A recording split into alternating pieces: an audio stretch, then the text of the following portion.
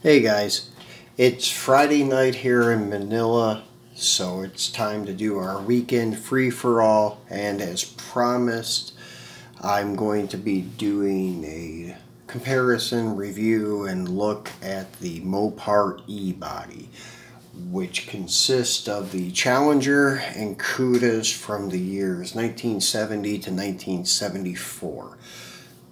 I've got cars from Johnny Lightning, Hot Wheels, Greenlight, M2, and Autoworld. So we've got the 5 big ones, I would say. And anyways, I don't have like an exact casting from each manufacturer of the exact same years. Some of them are kind of like one-offs, like some manufacturers only make this one certain model, so it's kind of hard to find, another one to compare. But this will give you a base idea, like who has the best body lines, the best scaling, and so on. Because the cars are pretty much the same from 70, 74, minus some minor changes, but the body shell itself is pretty much the same. So anyways, let's go ahead and start. I have 15 models out here to kind of go over with you, and we'll go ahead and start with Johnny Lightning. I only have one for you guys to take a look at.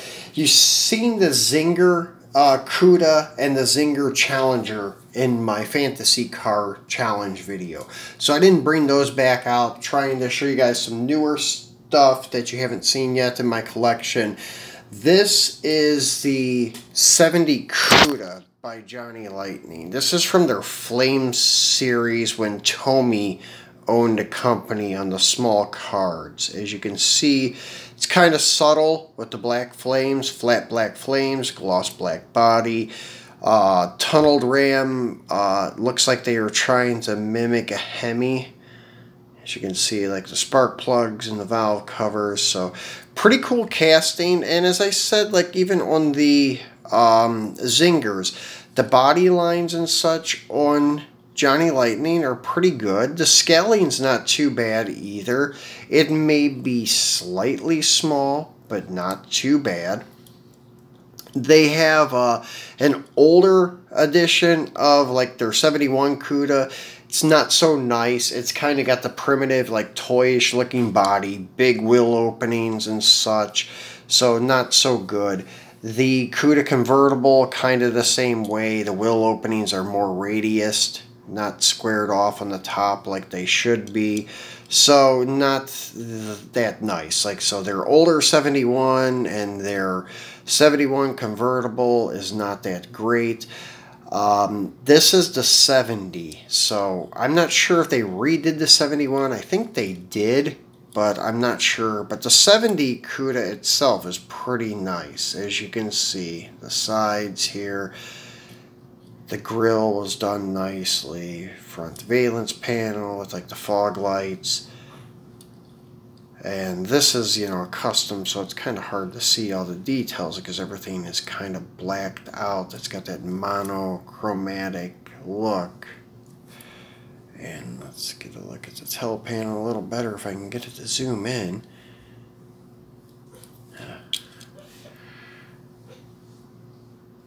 There we go. So did a nice job on the tail lights and Cuda emblem and the back valence panel. So this is one of the cheaper models with the composite plastic wheels, 5 spokes, but still these are nice. I know they're not rubber, but still they have a nice look to them since they did 2-piece like chrome wheel and then the black plastic tire, so not too bad. So hats off to Johnny Lightning, and let's get another Cuda to kind of compare scaling. Like, so Greenlight here this is their 70 Cuda. So the scale is pretty close to being the same. The width of the Greenlight is a little bigger, as you can see. It's not as narrow. That's maybe the downside of the Johnny Lightning, maybe a little bit narrow, but still not a bad casting. So since I got Greenlight out here, let's take a look at him. This is their 70 Cuda model. They did a very nice job on it. The downsides of this casting. A lot of people complain because Greenlight has really fat, wide tires. Which, yeah, I will say that's a downside of it. But the rally wheels are done very nicely, and from a side profile view, it looks outstanding. Also has a plastic roof because it also is their convertible model. So to kind of save a little bit of money, they did the one casting and then made plastic roofs to insert. So very nicely done. This even has like the red in the grill like the original 70s. So very cool. Shaker hood on this one. This is more of an original with the Hemi, the motor details. Pretty nice.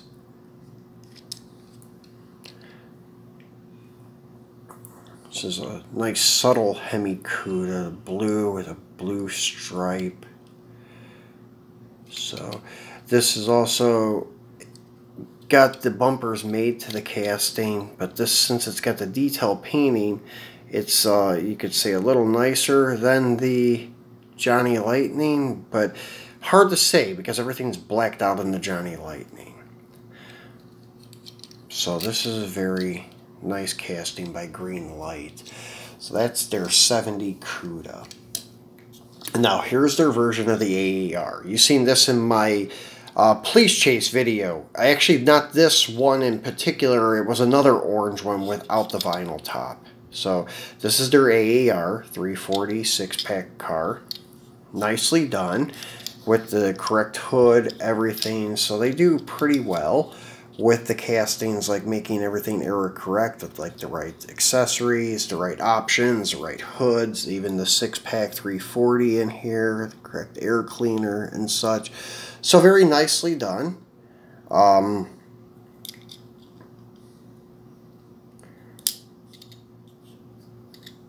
So yeah, this is very cool. The strobe stripe on the side.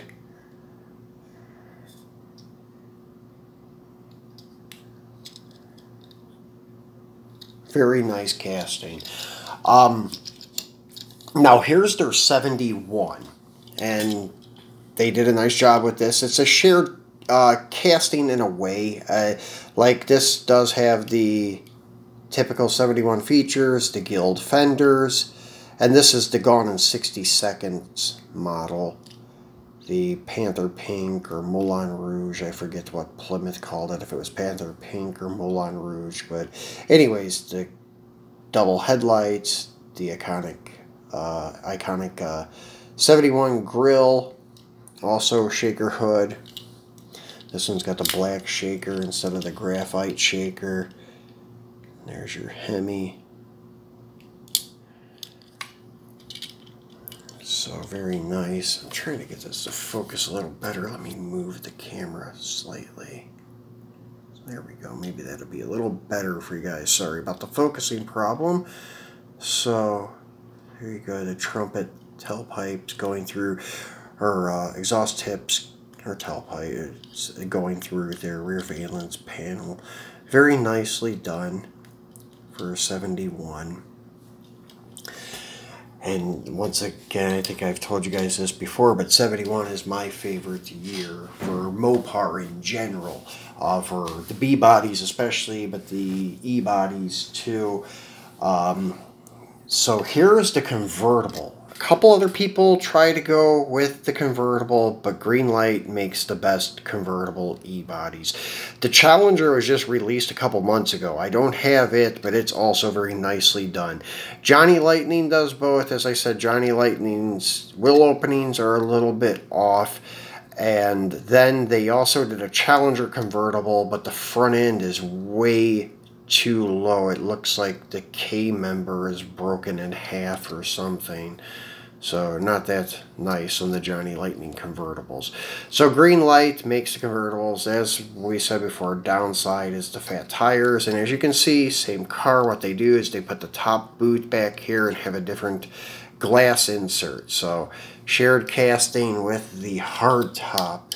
As I said, you can kind of see here the line where it kind of meets where the paint or plastic was molded and it kind of chipped. You could see how the roof lifts off. This one actually broke a little bit before when I was moving them around, so you can see that it is a plastic insert. So very cool car. So I don't mind that there's a plastic roof on it. Autoworld does that with some of their castings too, like the 62 Chevy, the 64 Galaxy. So it's a common thing for these manufacturers to do to save money on having multiple different molds and such. So pretty nice for the convertible.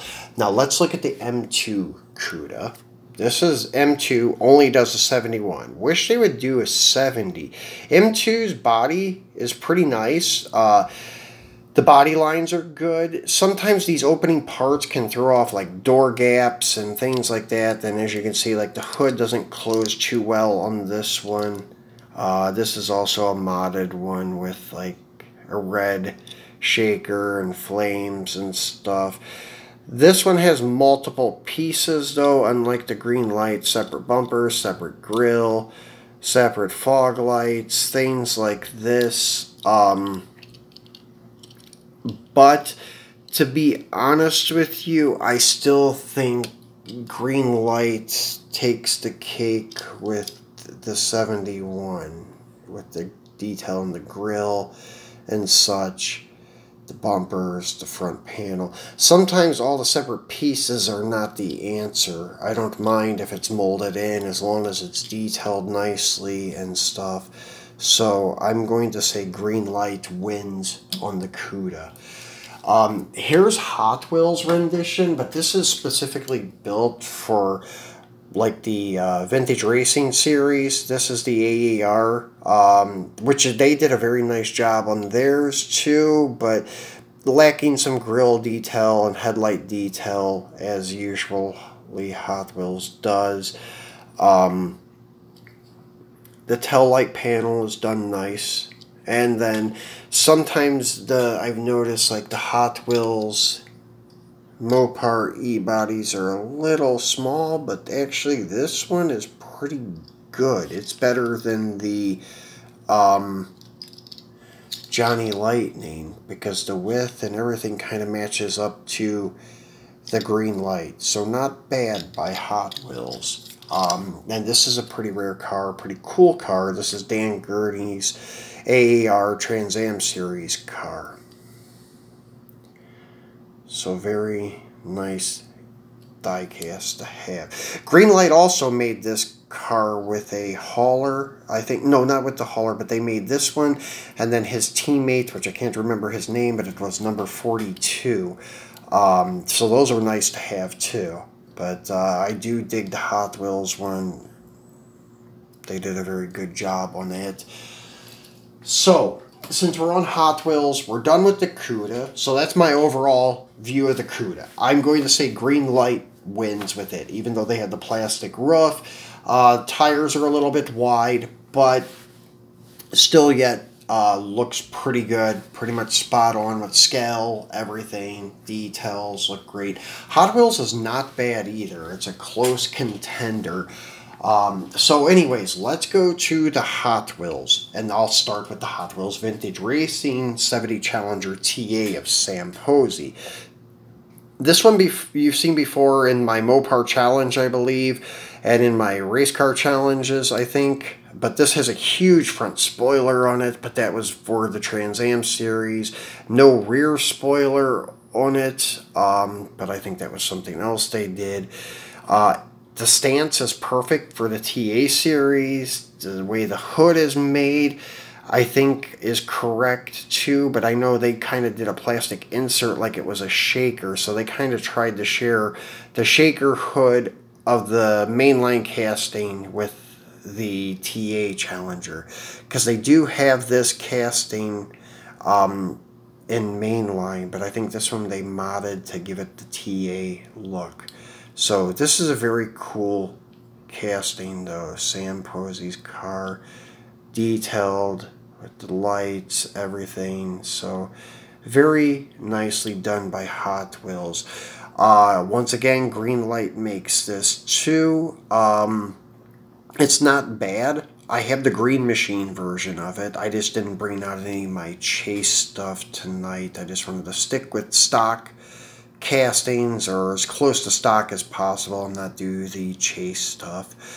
But anyways, yeah, this is very nice. Also, Hot Wheels has an earlier release, 70 Cuda, that you may see, and it has a plastic roof insert, but it's horrible. It doesn't look too good. The Dan Gurney car in the Hall of Fame series is very nice with the tampos, rubber tires, but it's the old casting with the plastic roof, and it does not look good at all, because they tried to do the same thing as Greenlight, sharing the casting of their convertible mainline with the hardtop mainline, and it just did not go over too well, and even the designers realized that, and then they made a new casting. So this is another Hot Wheels that you guys just recently seen in the Chase video, the Chase Challenge. This is the 346-pack TA Challenger by Hot Wheels. Also has a big front spoiler on it, a little bit overkill, I think, for a stock TA, but the hood's correct, the way it has the big snorkel scoop, and it's blacked out because I think it was a glass hood. So the spoiler is a little big too. The wheels are modern style wheels, but overall this car is very nicely done. Multiple piece car from the Hot Wheels 100% series. Separate bumpers, tail lights and stuff made together. Detailed chassis. So overall, I'm going to say that this is very nice for a TA.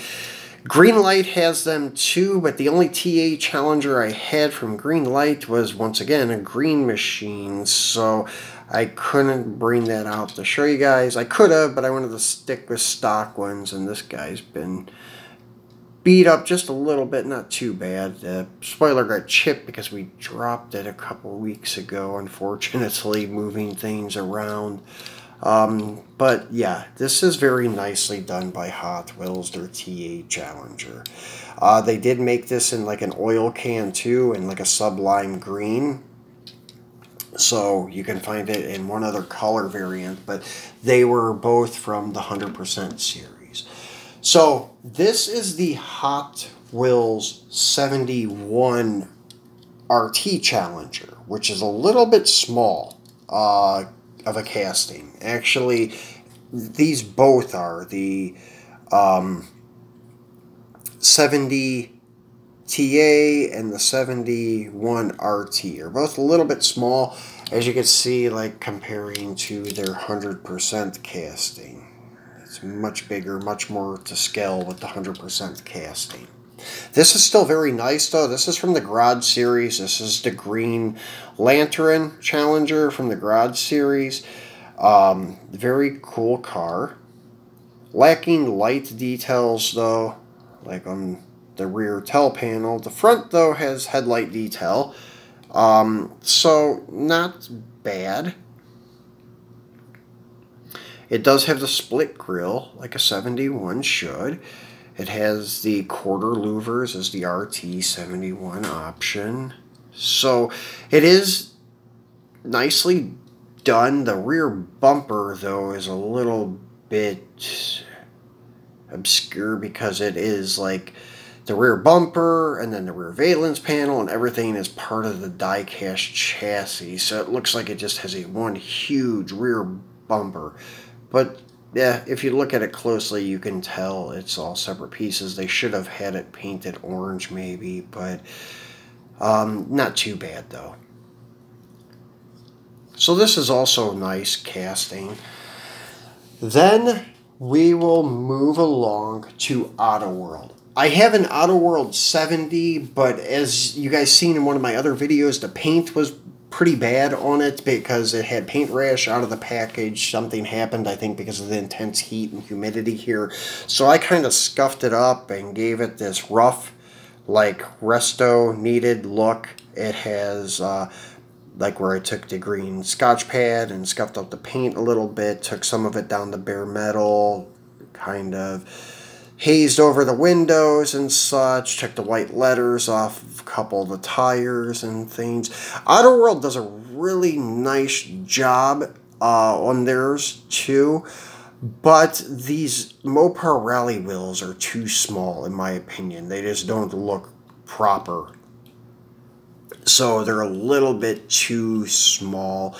The offset's not right. So that's the only thing that they did not nail is the rally wheels. Everything else on their casting is pretty nice though. Engine details much better than like Greenlight's. The scaling's correct. It's a one-piece casting with like the bumpers molded in, just like the Greenlights. So very nice. I have their 72 version. They're the only company that does like the 72 to 74 in a very nice detailed casting. There it is. This is much better because it has the Magnum style wheels. These are more accurate, I would say. And the tail panel, everything they did perfectly on the car. The Magnum rallies are much nicer on the Challenger or on the Mopars period comparing to the Mopar rallies. So Autoworld nailed it with their 72 to 74 casting. So they're the only company that I'm aware of. Greenlight doesn't make these years. Hot Wheels may, but I don't think so. Johnny Lightning may too, but I don't think so. I think Autoworld is the only company that offers the 72 to 74 Challenger. So very nice Challenger. So let's take a look at the Greenlight Challengers. Here's the 71 Greenlight. This is one of my favorite Mopars, actually, that I have in my collection. The only thing they lacked on is they could have done a little better with like the quarter panel louvers. This is just a decal, I think. It's nothing more than that. So they could have made like a separate piece and put on there. They did nail it with the grille and stuff. The grille looks really nice. It's got the rally style hood. Hemi. Tail lights are good. The rear tail panel. So everything's perfect. And even like the little quarter louvers, you can see they're just not defined enough in my opinion. So should have had like scoops there. But still yet, not a bad casting. And once again, the wheels are a little bit wide, unlike on most. So here is the only Challenger that I have with a shaker hood. And I love this casting too because of the dog dish hubcaps with the Stillies painted plum crazy to match the car. Very cool casting with this just look with the poverty or dog dish caps. Some people say poverty, some people call them dog dishes. But I love this look with the steel rims, color match to the body. No spoiler, nothing like that. The only thing that says it's a badass is this shaker hood. Everything else kind of has that subtle, like maybe even 6-cylinder look to it. And black vinyl top. Now here is the same car, but with like the white side stripe and Mopar rally wheels and the rally style hood. So pretty much same car, just different stripe and different wheel and hood package. So, and also the Greenlight Challenger sets a little low in the front. I wish I had like the Vanishing Point Johnny Lightning, because their stance on their car is pretty good. I would say the Johnny Lightning Challenger is pretty nice. Greenlight's is nice too, but as I said, the stance is a little bit off. Here's the last one I'll show you guys tonight because I'm trying to keep this at 25 minutes, but I'm going to go over a little bit. This is the Sassy Grass Green, or Sublime Green, whatever you want to call it. I forget which manufacturer called it which, but this is a 70 RT with the rally hood. Finding a Greenlight Challenger with the shaker is not common. They're more rare. The Cuda is not that rare. Most of the Cudas had the shaker, unless it's like their AAR, and then it has that rally touring style hood with the center scoop. So very nice car. So overall, all of them are great. I like all of them that I showed you tonight. As I said, I pointed out some of the flaws on certain things, like the 71 RT from Hot Wheels is a little bit underscaled. Then the TA Challenger also is a little bit underscaled from Hot Wheels. The Cuda from Johnny Lightning seems to be okay, a little bit narrow, so it may be slightly underscaled too. The Greenlight and Autoworld and Hot Wheels 100% seem to be on the money with the scaling. And then, as I pointed out, the pros and cons of each. So guys, this is it for the E-Body comparison, review, and overlook of all of them that I have. This isn't my whole collection. I have like 30 or 40 E-Bodies, but as I said, I try to keep it a little bit simpler to point out some of the certain details of these cars. But anyways, Monday I will be doing another unboxing of premium cars. I'm probably going to do something with Mini GT on Monday. I'm not sure if it's going to be Euro or JDM or what it may be, but it will probably be Mini GT. If I don't go in that direction, then it will probably be Greenlight muscle cars. But pretty sure I'll do Mini GT. And then I seen that there's another challenge going on. I don't have many convertibles. As you can see, the Cuda, that's like one of like maybe 2 or 3 convertibles that I have. I may do a short challenge video for the convertibles because I have a couple top-up convertibles. But anyways, I'll see what happens. I don't think I have enough to make a sufficient video though, but we'll see. Anyways, guys, I appreciate you watching. Thank you for subscribing. If you haven't done yet, please remember to do so.